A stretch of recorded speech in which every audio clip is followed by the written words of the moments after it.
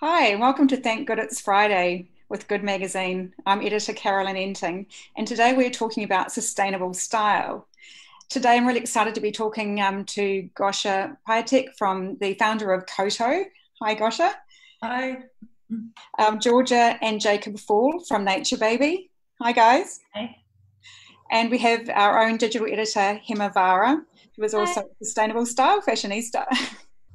So the idea behind these Thank Good Fridays live streams is supporting local businesses and also getting together over an afternoon glass of wine or drink. So we were also very lucky today that we have partnered with Au Natural and Kowtow Wines to bring Thank Good It's Friday to you today. And we have some fantastic prizes up for offer as well. So Au Natural are putting up 4 vouchers, $100 vouchers to win. And it's fantastic because Au Natural is the hub for conscious beauty, makeup, skincare, supplements, home gifts, things like that. So if you go to Good Magazine's website, good.net.nz competitions, you can enter and go in the draw for that. Kowtow Wines are also giving us a wonderful 20% discount on their wines if you use the code TGIF, which spells Thank God It's Friday. Go to the Kowtow website, kowtow.co.nz, and that offer is valid until the 17th of May. Also, I want to quickly congratulate our winners from last week, Maria Williamson and Helen Tan. Maria has won the Linden Leaves Prize, and Helen has won the Aleph Beauty Prize. So congratulations. So I thought it's so great having you guys here to chat, and I thought it was such a great synergy because there's so much you guys have in common with Kowtow and Nature Baby. You both have your clothing made in India, organic cotton. You both scored A's in the Baptist Fashion Report, and you're also both featuring this amazing, beautiful book, which is just about to hit stores or be available, called Wild Kinship. So, yay! So let's talk about lockdown, guys. What have you guys been doing? Gosh, I understand you're a bit of a refugee at the moment, and you're normally kind of between London and Wellington. Where are you now? Yeah, the COVID refugee. Well, a very privileged COVID refugee. Very different to my journey when I was 5 years old. But I am in Mount Maunganui. This isn't my home. And the what's great at the moment is the Airbnb market has completely opened up to rentals. So there's no more housing shortages, really. It was really tough to find housing before. My brother lives up the road, and we got here on one of the last flights into the country, which was pretty apocalyptic and very strange and nerve-wracking. And we got here, and 3 hours later, the Prime Minister announced the level 4 lockdown. So we arrived at like 9 in the morning, and she announced that at 1 p.m. and been kind of put here for 7 weeks now, which is, it's pretty idyllic, really. We're close to the beach and working from home like the rest of the country. Yeah. Right. How about you, Georgia and Jacob? What have you been up to in lockdown? Well, we haven't had to move much. We work 2 minutes from home, so it's been much the same, just without our stores open. So we've got 2 kids that are still at home. We had one daughter who's in Australia, and we were talking to her. She's 21, and at art school over there in Sydney. And we were hoping she was going to come home, but she decided to stay there. We were thinking, how is she going to survive? But she's managed to come through, and she's quite happy. And so we've just got 2 kids here, and we're working from home. They're both teenagers, so it's actually quite nice to be able to spend a bit of time with them, because usually they're preoccupied with other things, but the lockdowns kind of force them to have to spend time with us. So that's been really nice. That's fantastic. And how has it affected business for you guys? I mean, well, we had 2 stores in Auckland, so they closed straight up. So that disappeared. And then in the first week, we were unsure if we could trade online. And luckily in the baby category, it opened back up. So we actually had online sales going through lockdown 4. So we were very, very fortunate that we could continue some form of business. But it was a massive change. We had to think about how we work with our staff and how we the ones that were still working, how we kept focused with them and how we communicated. Luckily, we'd set up remote working from home the week before, so we'd already tested that, so we were good to go. And they've been amazing. They've managed the business remotely from their flats or houses all over Auckland, getting stock through, getting messages out, running websites, and so we've managed to keep that going. It's been a great learning process, actually. It's actually been really positive for us. As hard as it is, it's been really positive. How about you, Gosia? It's quite similar, really. One thing is that I've been working remotely for basically 5 years now, close to 6 years. So I am on the same time zone now. So actually it's really improved for me. But the same thing, both our stores have been closed, Auckland and Wellington. And it's tough it's tough because you have to become innovative and creative with coming up with new solutions, because no one wants to just sit around and do nothing.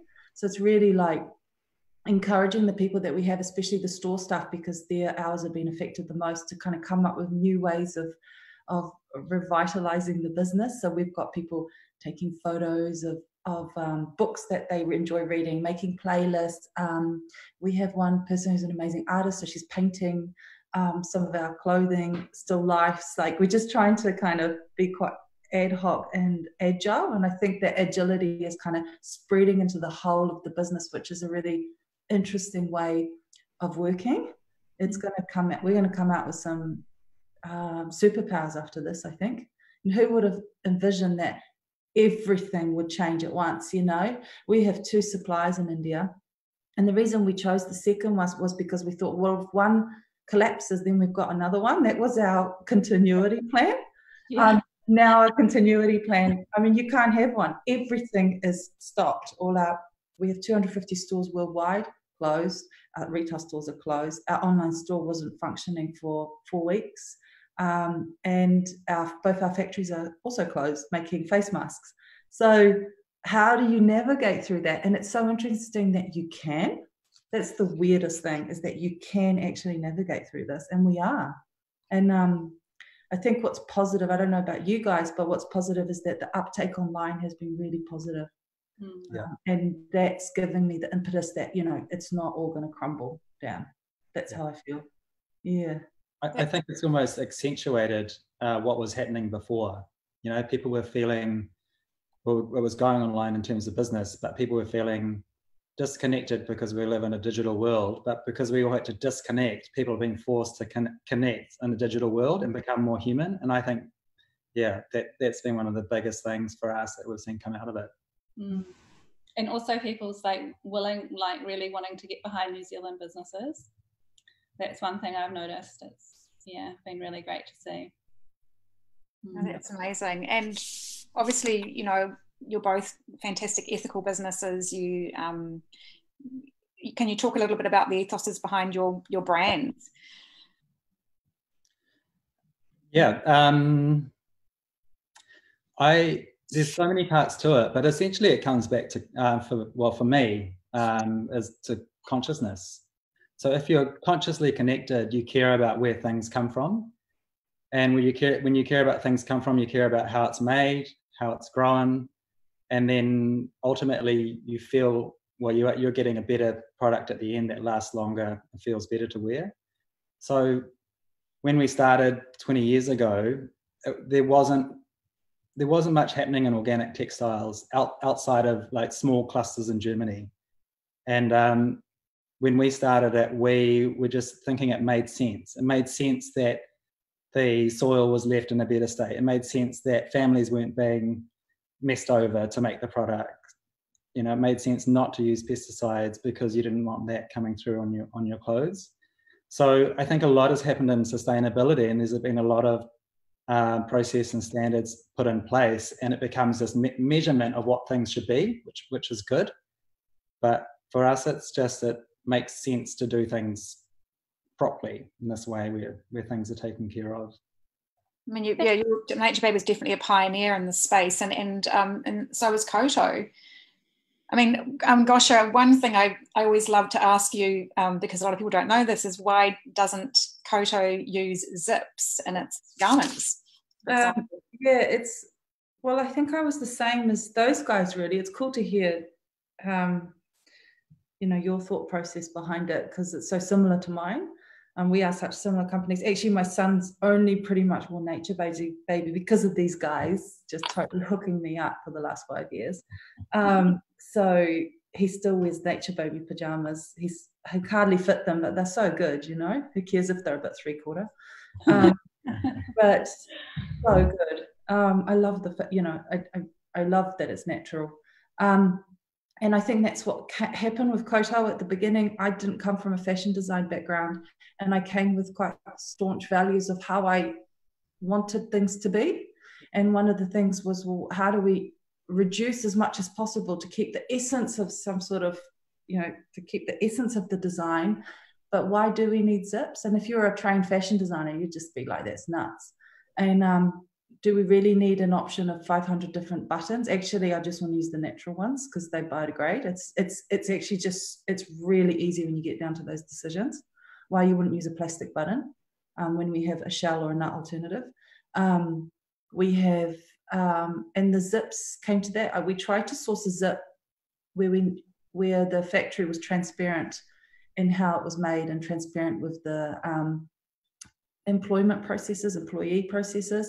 But the YKK couldn't give us any of that information. So I thought, well, we can do without it. And it's 15 years on, we're still doing without it. And I'm still, because I'm not the head designer anymore. The designers come in and that they're into it, they're okay with it. And I say, should we be rethinking, what about trims, levels? And they're like, no, just leave it all out, continue with what we're doing. And also it really plays part into our circularity process. So when we return the garment, it's less to take away, because of course you're going to have to cut away certain elements to be able to repurpose that.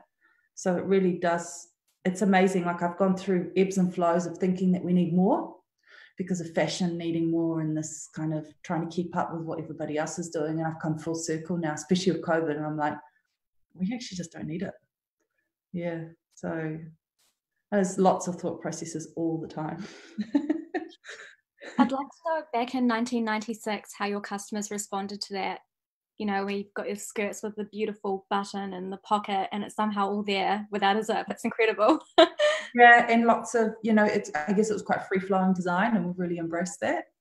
And over the 15 years, we've really learned to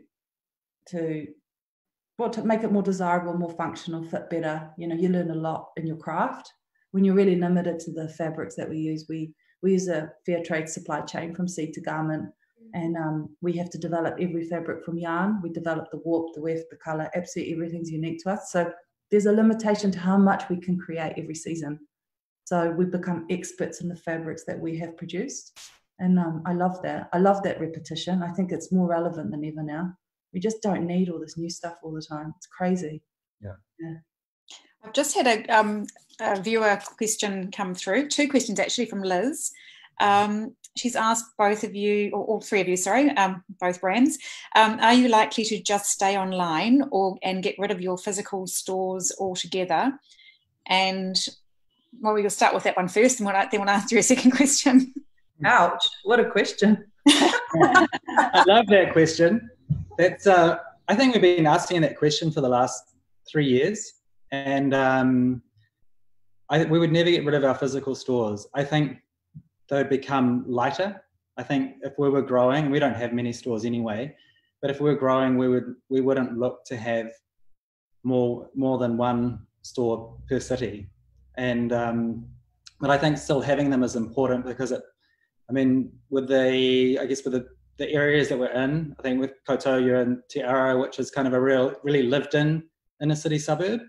I think those areas are really important to keep thriving with some idea of a high street store where there's your baker and grocer and bookstore and cafe and retailers where you can engage in that local community. I think there's so much missing in communities today if you can't walk down to a store, know who's behind that counter, talk to them about your day, talk to them about anything, and trade. I think if it all moved online, I think it'd be a loss to humanity. I think we almost need to protect these stores. I mean, malls, not so much. I'm not, that'll be interesting what happens there. But I think, strip shopping in suburbs, in inner city fringes is important to our culture and happiness, I reckon. Yeah. People seem to really want to have a physical experience. Yeah. Kind of in retail, it is really about the experience now with retail stores. You kind of just can't walk in and have all these clothes kind of crammed everywhere. It's got to be kind of beautiful and really on brand. But in saying that, online is doing really well, and I'm just so pleased that we have that kind of technology for you guys during the COVID-19 lockdown. Yeah. And also we've spent truckloads of money on our fit outs, and our stores are really new and they are insanely beautiful. We went all out, like all natural interior. We know where every single bit of wood comes from. We did a limited palette, again, like our clothing. They are like gallery spaces. There's no way they are disappearing. I'm protecting them like crazy. Like they might have to just operate differently now as we head into level 2 and then level 1. Shopping isn't going to look the same as it did before. It's going to have a different feeling. Maybe there needs to be more. Maybe I don't even know. I don't know, but maybe there might be like VIP appointments, or maybe there'll be like limited numbers that you can have in there. There's going to have to be different hygiene practices. We're all in the process of planning that, but you can't open a store and then just shut it down. You've got to fight for it, because when you've opened that store, and our workroom's above our store, we've got that whole beautiful corner, and I'm really proud of that. I'm proud of that store. It's like, it feels like my home. I don't have a home here, so I could easily go and live in there. Actually, that's a good idea. Beautiful store. In fact, all your stores are beautiful.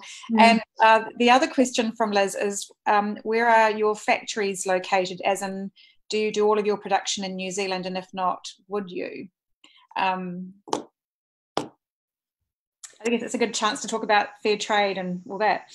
Yeah, we produce a few things in New Zealand, and unfortunately what we've found has happened over the years, and I would love to be able to produce more things in New Zealand, but unfortunately one of the things that happened is a lot of the factories have closed down and the skills have gone, and so consequently it's actually really hard to make things in New Zealand anymore. So we mostly produce in India. It's the same as us. So we have two factories, one in outside of Calcutta and one outside of Mumbai, and both specializing mainly in fair trade organic cotton. So they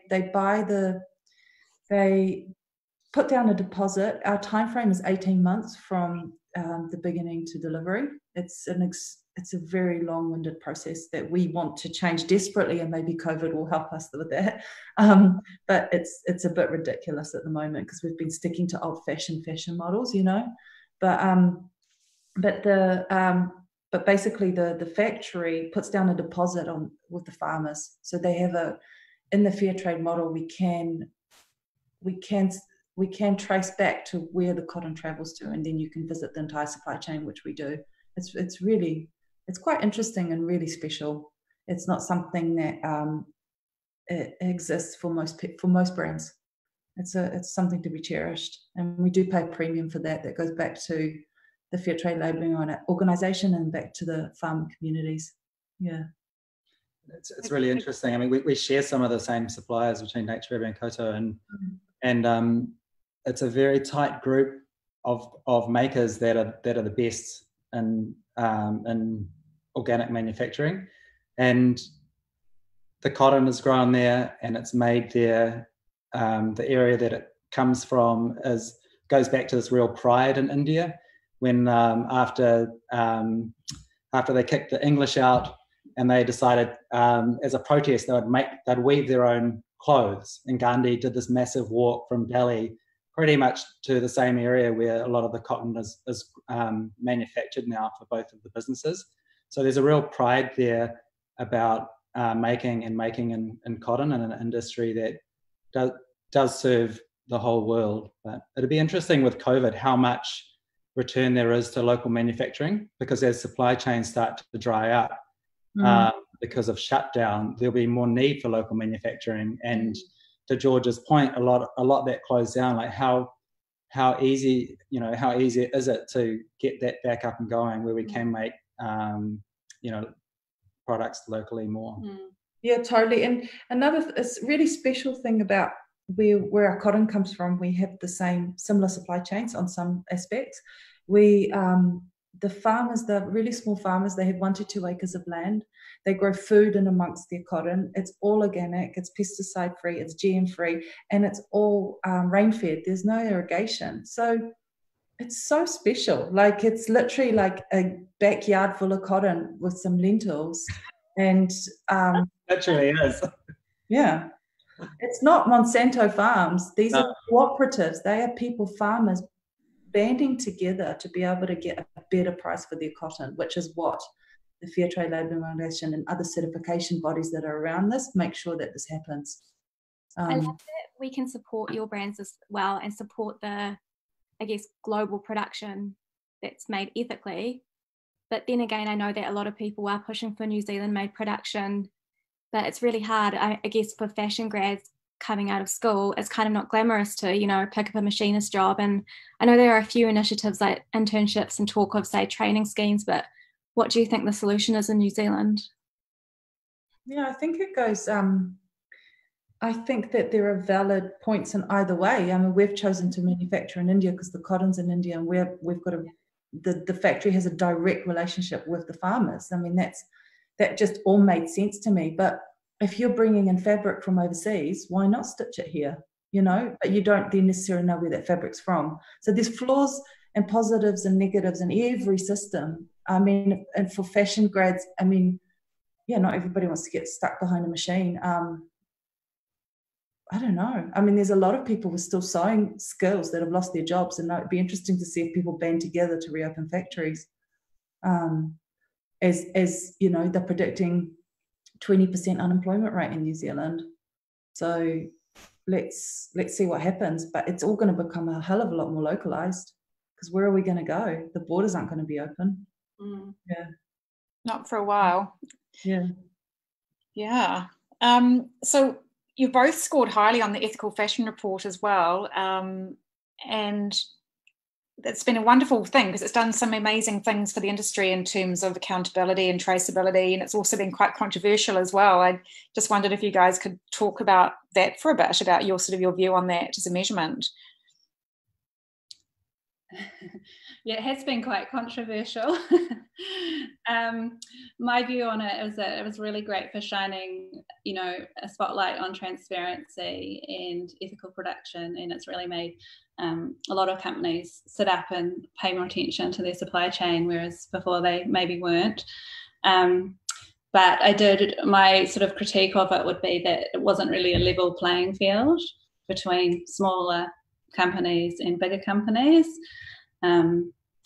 Obviously bigger companies have a lot more money and resources, etc., to throw at it, and it's much harder for smaller companies to kind of be able to perform in the format that they wanted you to perform at. For us, it was easy because we've always had relatively seamless transparency, so it wasn't as difficult for us to complete that report as it was for some others. Right. There are a lot of brands moving to a more circular model, but obviously you guys have kind of always had those values, which is fantastic. So what do you think about, you've got brands with ranges popping up that are, say, made from recycled fabrics or organic ranges. Do you think it's going to be easy for them to kind of overhaul their systems, or do you think it's going to be a long process? I don't think I quite understood that question. What do you mean? So there's quite a few brands popping up and that say they have particular eco ranges, or say ranges made with organic cotton or recycled fabrics. Are you talking about like big companies that have big companies, and some companies are coming out and saying that they're trying to be more transparent and they're kind of improving their supply chain, but I guess ultimately from your perspective and your knowledge of what happens, how hard do you think this is? I think it's great that some people are making headway, but so much of it is bogus. I mean, I went into like Weekday, which is H&M's teenage brand in London, and they have a bin which is like, put your used Weekday clothes in here and it was something really vague, you know, and there was like bus tickets in there and receipts and like chewing gum and like a weird pair of jeans. It was just like, this is obviously a marketing ploy that has not been thought through and is not genuine. So I think a lot of it is just completely not genuine, and it's probably still ended up in the landfill. I doubt Weekdays going into all the effort to, but maybe I could be wrong. I could be proven wrong, but it just looked bogus to me, that whole bin. I mean, I took a photo of it. Whereas, you know, we're taking the clothing back, and it's not about saying, hey, we've got a solution for it, because no one has a solution, because this is the circularity, this idea of circularity only begun. I mean, maybe with some brands, it was a lot earlier than us.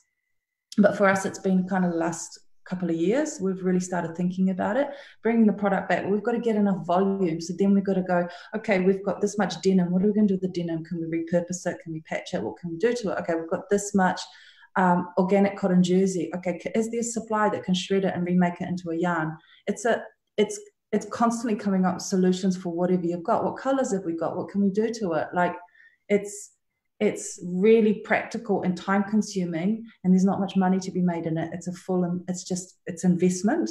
And I just don't know whether those big companies that are purely driven by bottom line, whether they're actually investing in it properly.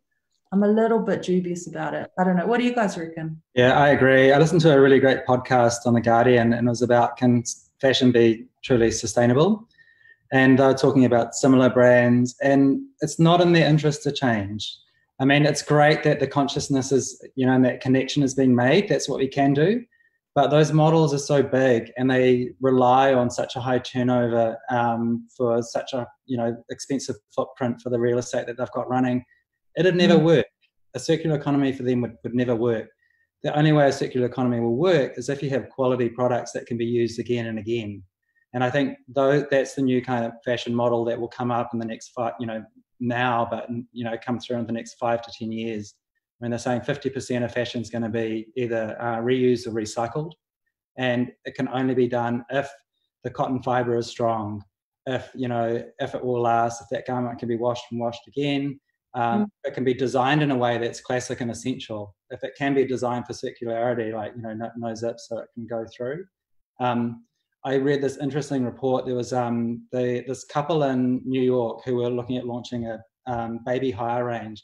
They did all these tests on garments to see how long they would last through the washers, and then they priced them up accordingly to how much you could hire them for.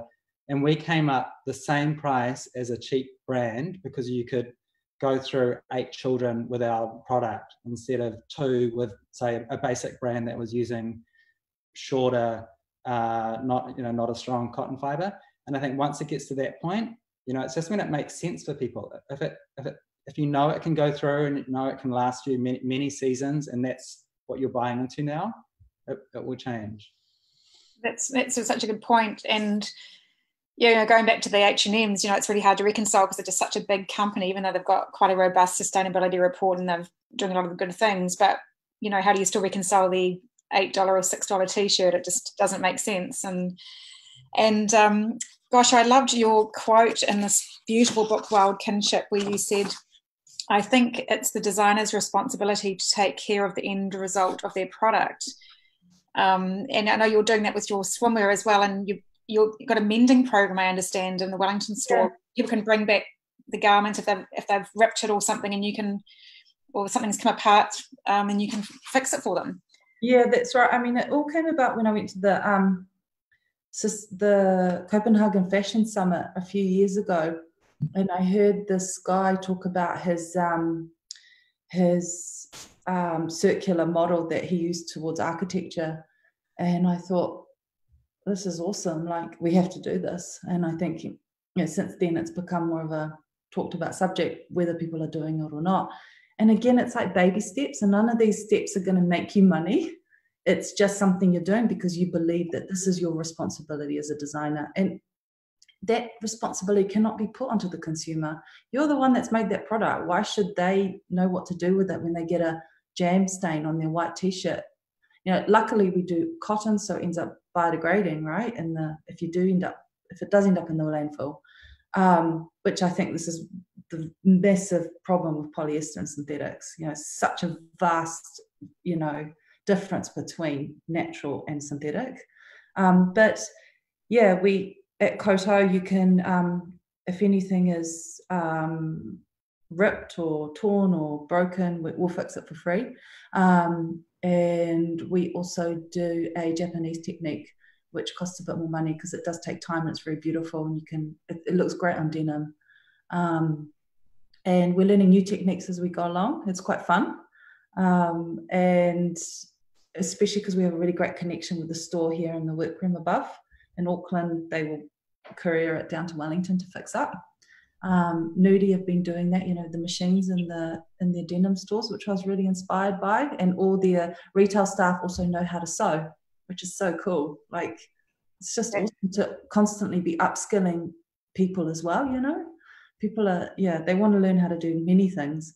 And then we have the circularity program, and that really came about when we started doing we do swimwear. It's made from regenerated nylon, so plastic bottles and disused fishing nets, and they pull them up in the Mediterranean and they remelt the nylon, regenerate it into a yarn, remake the fabric. But there's a problem in that because it can still end up in the landfill, and that's synthetic. And that's when we really started thinking, okay, we really have to be responsible for this. This cannot go into the landfill. So we're taking back the swimwear, but it's trickling through. You know, we don't have mountains of this stuff because our clothes last, which is what these guys have been talking about. It's Kowtow lasts, it doesn't fall apart. So which is great. So we're not seeing a massive return, but we're encouraging that return because I think it's going to be really interesting to see what comes back and how we can repurpose it, and then how we can then incorporate that into our business model. I think it's going to be really cool. Yeah, it's just a start. You just got to start somewhere. Yeah. Had another question come through for you all from Nicolette. She's like asking, how do you feel about sustainability becoming fashionable? For it. Yeah, it's a great thing. It should be, yeah. I mean, it should be an inherent part of, you know, like it was an inherent part of what we did, you know, from the beginning of time. We were always making sure that there was something that you could turn into something else, and that you could plant something, or you could use something, you know, fats turned into soap. And I mean, sustainability should just be part of everything that we do. If in terms of talking about fashionability, is sustainability popular? You know, should it be popular? And I definitely think it should. I think it's definitely trending at the moment, which is probably quite terrible, but yeah, hopefully it will be the norm one day. But I also think it's great you say that with it's your responsibility as the designer to produce, I guess, sustainable and quality clothing. But I also think for us consumers, it's really important to educate ourselves and ask questions and choose brands that we admire because of their values, because that means that, you know, we'll have more resources to do better. So yeah, I mean, imagine a world with only chain stores. How horrible would that be? And if people don't buy products from, you know, smaller designers, we're going to go into a very homogenized world, which would just be awful. It's like what horror films are made from, you know, sci-fi thrillers. not a good place. I can see it now. We've got to keep reminding ourselves. I think you're right, as a consumer, because we all have flaws with that. You know, we all get tempted. You know, it's not just because I have a sustainable brand, I live this like amazing lifestyle. You know, not like that. Yeah, I was trying to work out where that comes from. You know, like how that the move towards an homogenized economy and fashion, and watching our kids grow up, you see it. You see it, you know, because they're watching the media, and it comes from a certain place, and there's all these, you know, there's the dialogue in there about brands. And then malls become interesting because it's a place they meet. And so I think society goes through a timeline where they are exposed to that and it seems interesting, and that's just how you become conscious after that. How at some point you go, it's enough. What I saw, it's bullshit. It's that I need to be local. I need it. It needs to be natural. Otherwise, it's not the lies that I was told before that made it seem so sunny and bright. It's not true. And so I think as a society, we've got a responsibility how we can make that, not necessarily popular or fashionable, but like how we can all be more conscious about things. And I don't know how exactly you do that, unless you go through a goth or a punk phase, and you've come through and which I'm sure everybody has. I remember going through those phases as a teenager and wanting to, my friends be wearing Chinese jackets or muslin shirts or the horrible tube skirts in the 80s, and I'd say to Mum, I really want to get one of those, and she'd go, why do you want to dress like everybody else? Why not be an individual? And it kind of really stuck with me. It's like, yeah, why do we want to look the same? And that, I guess that's where my individuality in fashion started to come through. We're starting to get a whole bunch of questions come through, guys. Susie wants to know, do you try to keep your brands to a certain size or restrict production runs to make sure you can control your impact on the environment? That's an easy one for us because we're just newborn to 4 years, so niche. Yeah.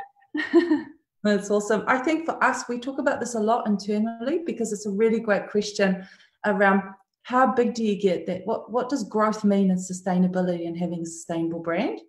Is it being small and not producing much, or is it how much is enough? We have this question a lot, and it's quite an uncomfortable question, which I love. I love these questions.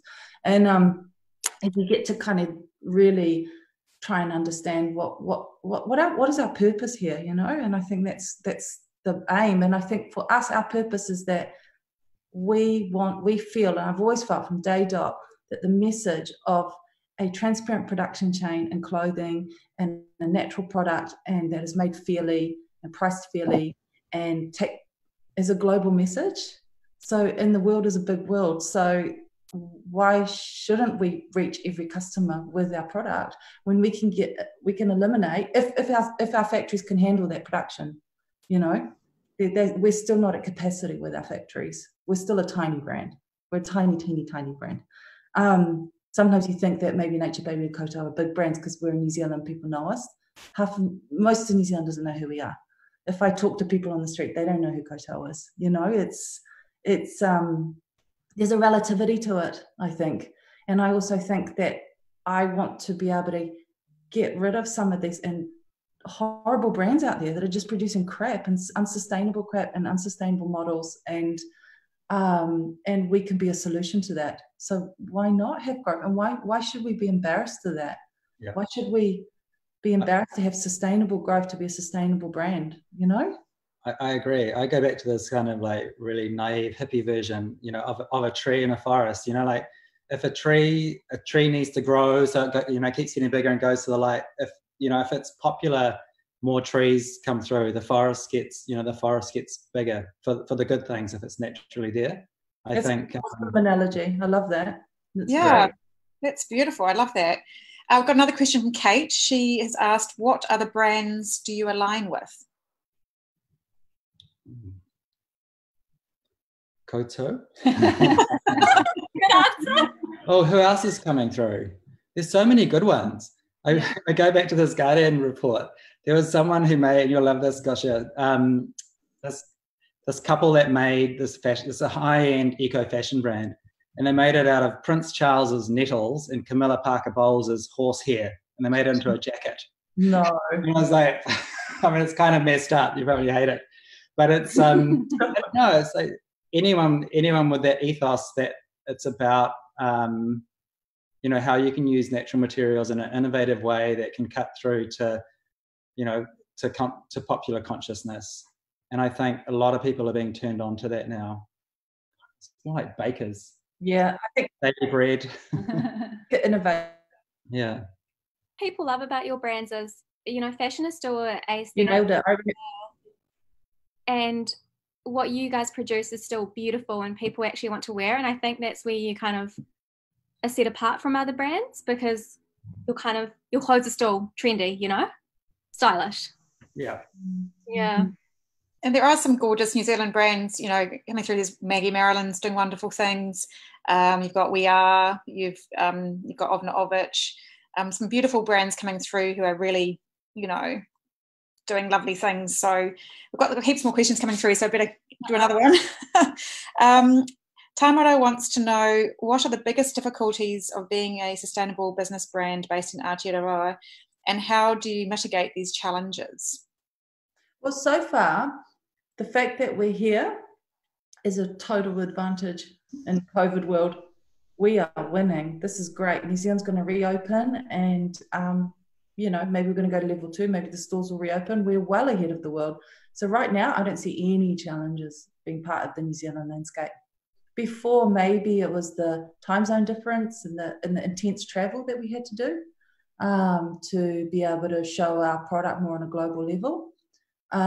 But also being part of New Zealand, people love New Zealand and they trust New Zealanders, and we can tell our story, and we're quite genuine people. So I've never really felt much restrictions from being from this country. It's an affluent nation with a lot of possibilities, and you know, there's just so much on offer here. And maybe because I came here with my family on absolutely nothing as a refugee from Poland, you know, we've been told that there's a lot here. You just got to take advantage of it. New Zealand's awesome. Yeah, that's how I feel. Lovely. I mean, just to add to that, I think New Zealand's one of the easiest places in the world to start up a business. Yeah. And grow and test things, and a lot of big companies test things in New Zealand. I think when in the banking industry, they would test things through just because it was so.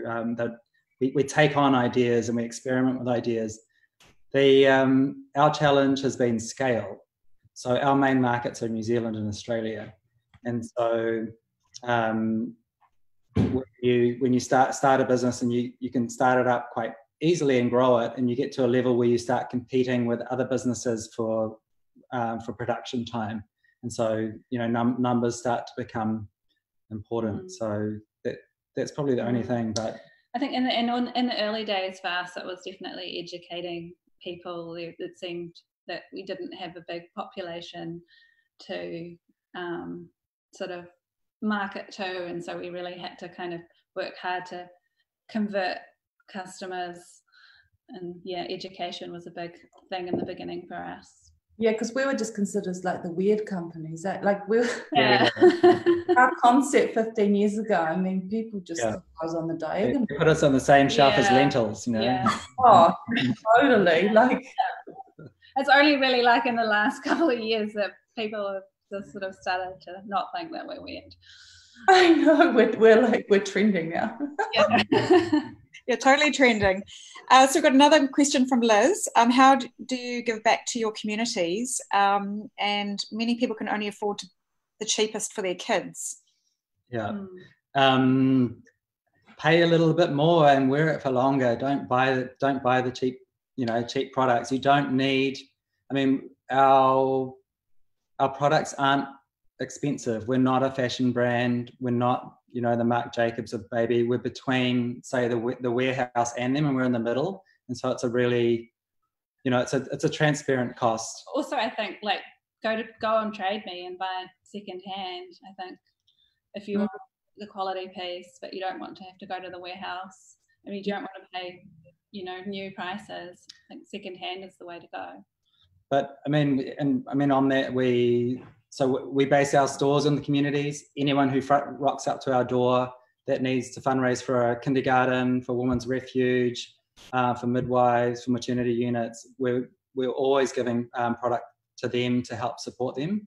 I mean, I guess we're not running a pink ribbon campaign or anything like that. But we look to support the local community, and we look to support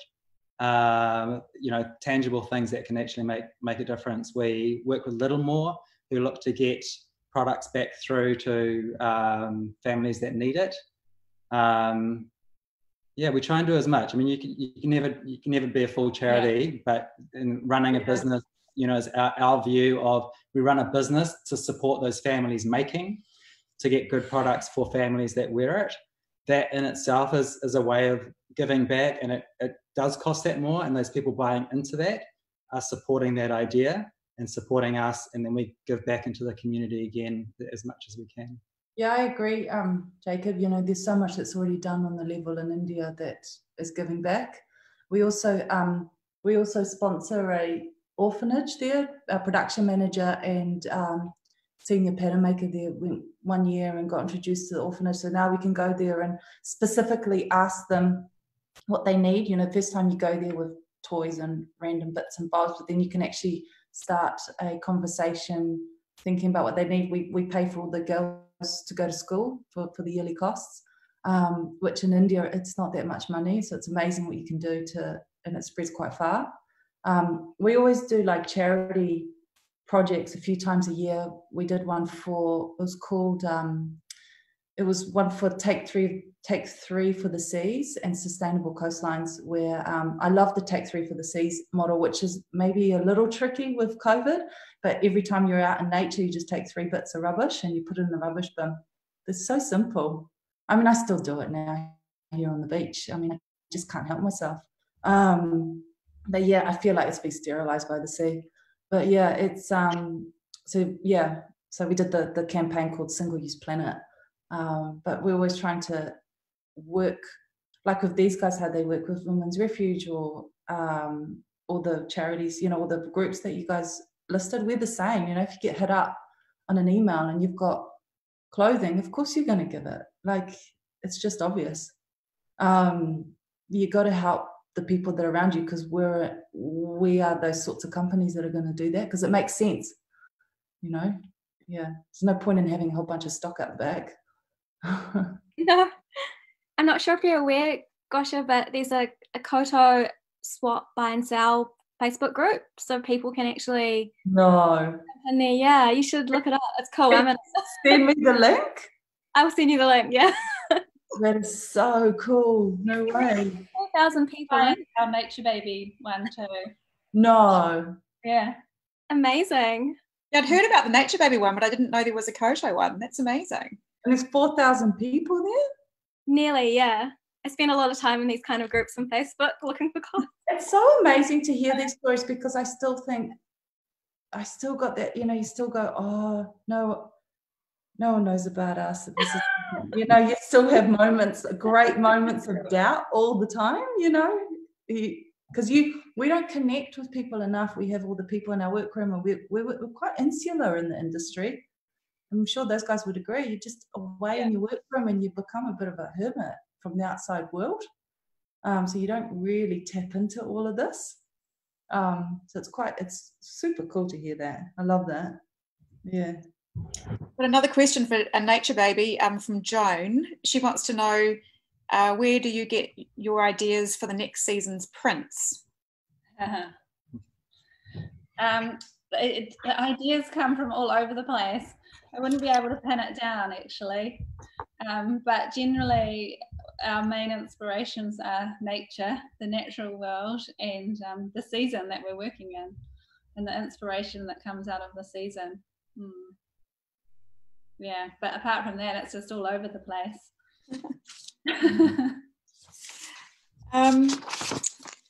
So I was also wanting to ask you about how you guys both ended up in this gorgeous book. Did you know you were both in the book? We did. Gosia, how did you end up in the book?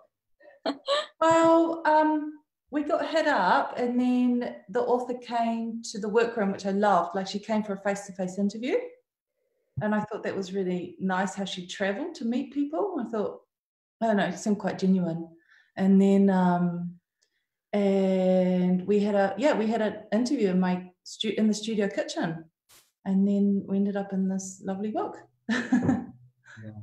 I should say that the book is all about conversations with conscious entrepreneurs. Yeah, she's amazing, Monique, and she's in your land where you are at the moment, Gosia. Because I'm seeing all these like young mums with babies on the beach. Yeah. And I'm like, is that her? Every time I'm like, is that her? And then I have to like go through Instagram. I wonder if she's watching this. She will be, right? And then I'm like, I would love to be able to just be like, oh, hey, you know, I'm in the book.